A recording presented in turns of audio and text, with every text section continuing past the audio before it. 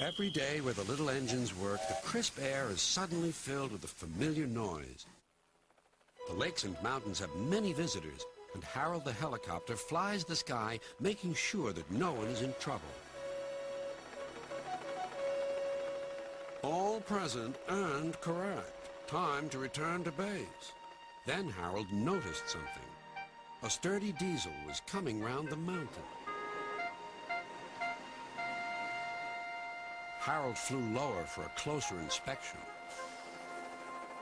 I'm Harold. Who are you? I'm Rusty, replied the diesel. Don't recall seeing you before. What brings you this way? Sir Topham Hatt sent me to help the other engines, huffed Rusty. This was no time for a chat with a helicopter. Well done. Cheers, and keep up the good work. Cheeky chopper, muttered Rusty. Not long now, encouraged the driver. We'll soon be at the top station. Peter, Sam, and Sir Handel were glad to see Rusty.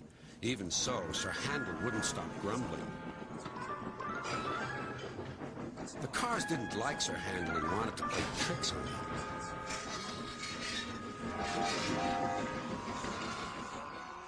No one understands our feelings, sympathized Gordon. Now, if you were ill, you couldn't shunt cars, could you? Good idea, replied Sir Handel. I'll try it. He did so next morning. I don't feel well, he groaned. There wasn't time to examine him, so some of his cars were coupled behind Peter Sam's coaches. Rusty promised to follow with the rest. Peter Sam didn't mind the extra work. He left his coaches at the station and trundled cheerfully on. Soon they reached the quarry where the cars were needed. Empty cars at the bottom of the slope are hitched to a cable. Loaded ones at the top are hitched to another. By their weight, loaded cars run down the steep slope, pulling the empty ones up.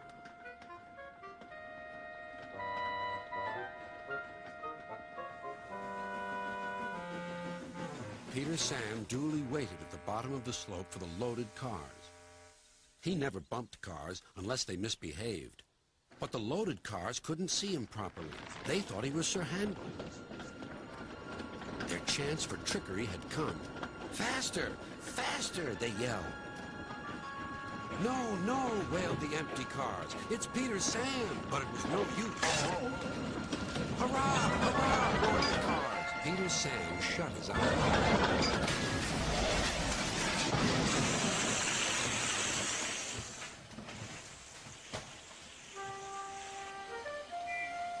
Beep! Beep! Wailed Peter Sam.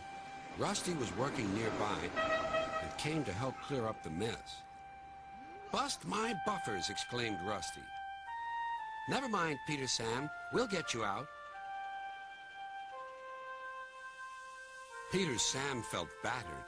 His funnel was cracked and his boiler dented. Thank you, Rusty, he sighed and limped slowly home.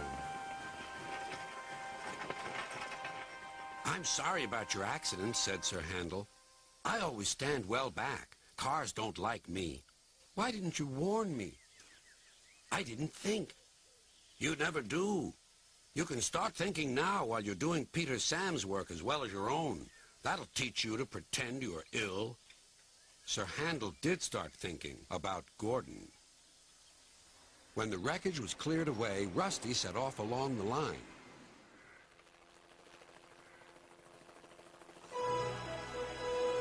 Splendid to see you again, whizzed Harold. I'm completing my evening's lookabout. Well done.